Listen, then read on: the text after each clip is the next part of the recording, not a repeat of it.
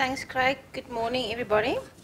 I think it's quite nice that Janetta started with the presentations because I think she set a good platform for the discussions that I'm going to have. Although she indicated that I will be dealing with a chapter on economics, I'm not going to deal with all of the economic implications, but I'm going to focus on the part that deals with hunting.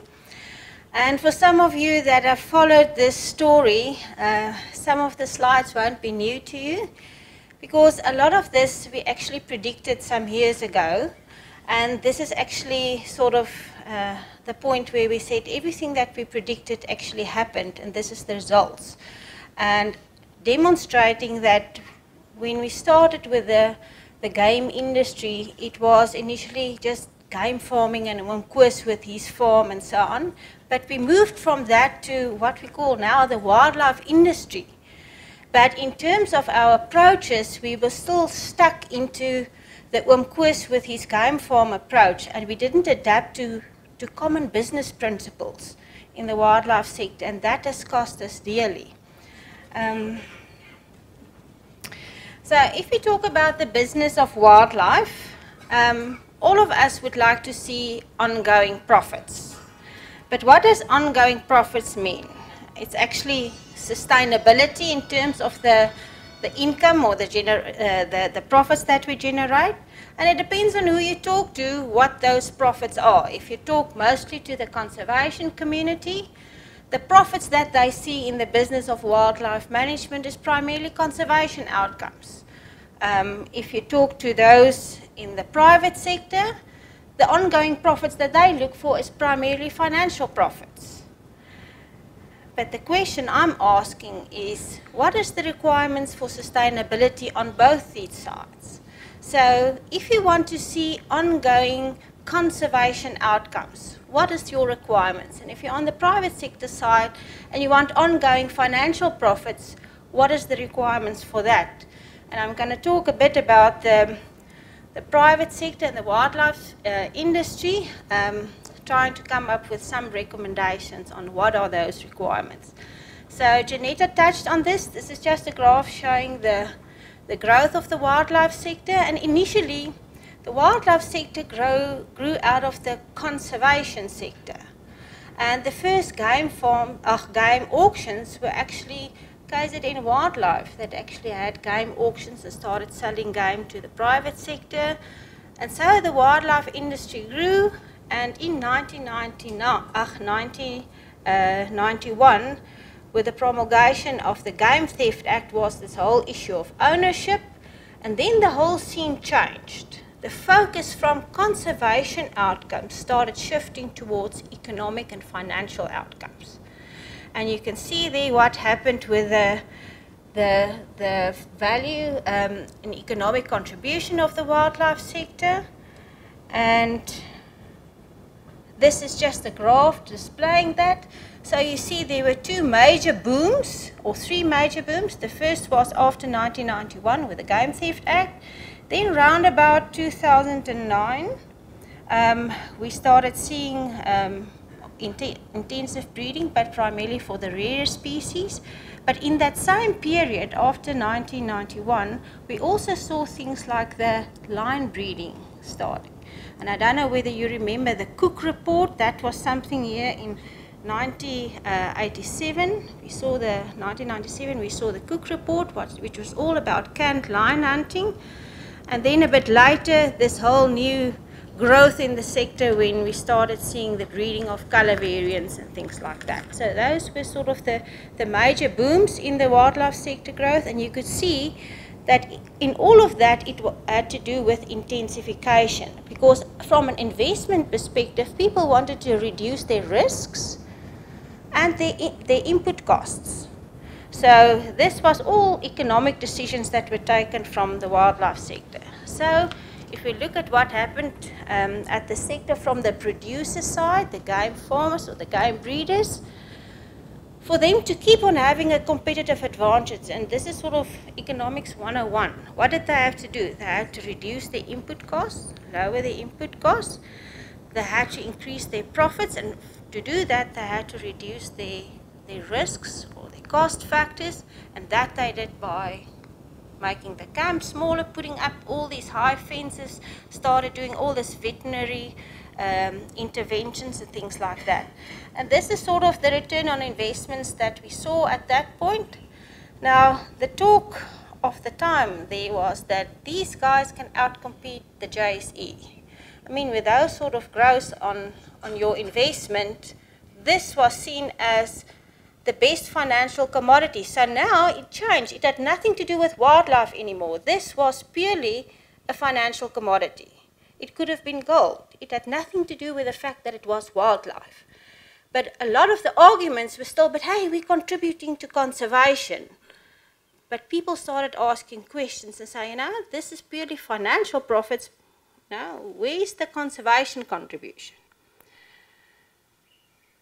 So it even went so well that this is sort of the picture that happened in terms of the wildlife sector. The wildlife sector totally outcompete the general economy in terms of growth. We see growth of 9.3%, while the general economy was at 1.5%. So even government said, hey guys, this is where we should focus our attention, so let's look at this biodiversity economy. So it's nothing to do with Nkosi and his game farm anymore. This was now the wildlife economy and about creating jobs and all of these things. So it was a total different focus to where we started. So now we're playing in the big leagues, but we still do our maths as if we are in kindergarten. And I'll show you how that happened. So from a consumer side, let's use the hunters as a case study. What happened? There you can see the details of the hunting sector.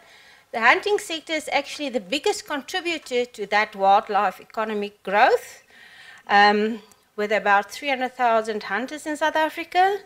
Consumptive hunting or the meat hunting contributing about 8.6 billion. Trophy hunting about 1.6 billion. And although the meat hunting sector grew, the trophy hunting sector started seeing a reduced number of international hunters coming to South Africa. So there were some red flags around that. And then in terms of food security, 20% reduction in red meat sales during the hunting season. So these guys really contributed to the economy. So it was also not just the brandewyn bakkiejagters anymore. These guys had a big economic footprint. And government said, yeah, we should look at this from an economics perspective. So let's look at this now from the trophy hunting side. And you can see here on the graph that although the income from trophy hunting actually continued to grow, look what was happening here with the number of international hunters coming to South Africa. And if you calculate that in financial terms between 2011 and 2014, and you see what these guys pay per trip coming to South Africa, that was a loss of 240 million rand. So even though we had an increase in the overall contribution, if the numbers continue to increase, we wouldn't have seen this. So something was happening and nobody was sure exactly what that was. But let me show you what it was. So internationally there was this growing concern and pressure from society about the impact of people on our resources. And it was not just about hunting, it's all aspects. As our resources and people's impact on the environment is increasing, people are becoming more concerned. They want to see responsibility. And that's the same in the economic sectors. Whether you Shell or BP, people want you to become responsible when you make money and you have an economic footprint on the environment. So on poaching side, we even started people saying, poaching equals hunting, because they just want to stop any impact. And this is a scientific article that talks about this. We started seeing international trade restrictions and the ISN having to write reports to the EU saying, please don't have this knee-jerk reactions. If you stop all imports of hunting trophies, there will be a significant impact on conservation and the contribution that hunting makes to conservation. at the IUCN World Conservation Congress last year, we had a session talking about what is the contribution of hunting worldwide, what is the threats, what is the issues, but irrespective of science showing the contribution of hunting, responsible hunting to conservation, there's this growing amount of people that want to close hunting because of all these irresponsible practices that they see, and of social media taking that and making that into something that is often put out there in society but without good substance and science supporting that emotional responses. And it's all about reputation. And those of you who've got a bit of an economic background will understand that reputation and reputational risk hasn't got anything to do with the real facts. It's about people's perceptions. And their perceptions is the reality. Whether that's the real fact or not, it's about the perceptions that they have, and that create or that influence how they spend their money and how they make choices. So on the IUCN, what we started seeing is that this was one motion that was tabled at the IUCN, and this was on terminating hunting of captive bred lions and other predators in captivity. And what we also started seeing, this was now not just more about canned hunting, which is hunting in a small camp, it was hunting of captive bred lions. So even though they were bred in captivity and put outside in the bigger area, it was still seen as an irresponsible practice. And this was the response, and the motion went through. And this is the number of countries, and this is the number of NGOs. So you could see that there was worldwide a negative perception about the practice. This was a motion on the impact of selective and intensive breeding. And part of this dealt with the contribution of the sector to wildlife-based tourism, and that includes hunting's contribution to wildlife. And here again, the motion went through. So people were starting to be, raise their concerns and voices about some of these irresponsible practices. So what happened then on the producer side? And here I'm going to use the lion breeding situation, and Michelle is going to deal with that in a lot more detail on the bone trade, but I'm just going to focus on the trophy hunting side. So you can see here on the trophy hunting income, most of the income came from lion hunting of captive bred lion. And this was the situation as a result of all of this irresponsible practices. Cecil the lion, I think the previous time that we hear was the launch of blood lions. And if you go and look, and it will be in the report, the social media pressure behind blood lions and how the movie was showed in Parliament, in Australia and in the EU, all of that built up negative perceptions around hunting. And now it was hunting. It wasn't trophy hunting or irresponsible hunting. It was hunting. Everybody was painted with the same brush. And this is the results. We saw that international bans and restrictions on exports of trophies. We saw enhancement findings where international community said only if you can show that hunting contributed to conservation will we accept the trophies for import into those countries. And that had a major impact on some of the practices. And in the case of lion hunting, of captive bred lions, we saw that 60% of the hunters came from America, but now suddenly there was this requirement. So there was almost a total collapse of the captive lion breeding industry related to hunting. So then they had to look at other alternative incomes where, and I don't want to go into Michelle's talk, but there was a variety of income streams for that sector, but one of the big income streams for that sector has now actually been affected. And this was some of the initial research that we saw, is that in a period of 9 months after this, there was about 320 hunts that were cancelled, lost, about 78 million rands, 660 jobs that were lost, and we saw some animal welfare implications as a result. And this is according to SAPA, the lion breeding organization. And we also started seeing a loss in market share to Namibia. This is some of the numbers. So you can see here RSA Namibia in 2006, and this is how it switched around. So we're losing market share. And this I just put in to say, but there has been other examples where this actually happened, and this was the Chula bubble years ago, where it was also based on color variance and the internal asset value, and that was traded, there was no relevance between the two. So on the producer side, this is then what we started seeing. Because remember, from the producer side, they produced a product that they never made sure that the consumer market wanted. They expected the hunters to want this, and there's a certain percentage of the market that would do this. And he called them the lunatic fringe. So there will always be those that would like to see, but the majority of people, including hunters, said we don't want to be associated with this practice. This is causing reputational damage to our business. And for long-term sustainability, we can't be seen to not be responsible in how we utilize the resource base, especially given that people are more aware and more concerned about the impacts that we're having on the environment. So this is what we started seeing.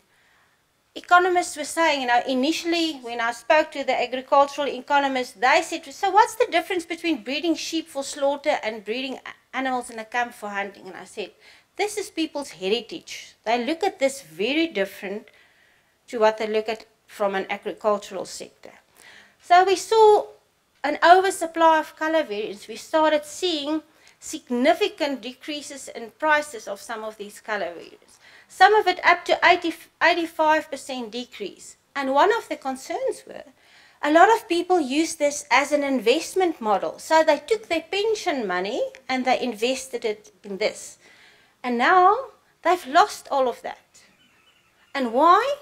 Because they didn't take notice that this is now a business venture. And we have to, when we look at business ventures, we have to look at issues around reputational risk. So what is the difference between this and the rest of intensive breeding? The reputational risk is the same. And this is it. So if you're on an extensive system and you hunt, it's okay if you can demonstrate responsibility and sustainability. But if you breed, you can't go back here and then still think it's going to be seen as a responsible practice. And what we are demonstrating here is that everybody in the value chain is affected. It's the breeders and the hunters that are being affected. It's not just the one subsector. So we have to look at this in the entire value chain and what the implications are. And this is just to show lessons from the rest of the business world. This is the Fortune 500 companies. Look what they say about reputation and the importance of reputation in long-term sustainability. Look, it's one of the top issues in terms of your long-term sustainability. So to conclude, to go back to that slide. So what is the issues around here? Conservation, if you want to be sustainable in the long term, maybe you have to start looking at issues that affect society, and on the other side of your financial, look at the issues that also affect society. So societal impact and perceptions is very important in terms of your long-term sustainability. I want to just focus on this slide. So for long-term sustainability, you have to look at economic profits minus the social and environmental cost. And I'm putting this up, and this is relevant not just for the private sector and for the wildlife sector. It's also important for protected areas, because your focus is on the conservation side. But if you don't start looking at your economic viability in the long term and your perceptions of communities and your social impacts, you might lose that also from a long-term sustainability perspective. And here we have to look at financial issues, ecosystems values, social impacts. So all of those aspects have to be considered when we're looking at various production models. So in conclusion, the way forward, it's no more business as usual. We have to look at triple bottom line profits, social, economic and environmental. We have to look at sustainability from a different perspective, not just your single-minded approach that we had up to now. And we have to start looking at policy interventions to influence these processes, and that could include things like the certification systems that we started working on the one side, but it also includes the policy models that we are having that at the moment provide incentives for the intensive side of the system and not necessarily for the extensive side of the system. Thank you.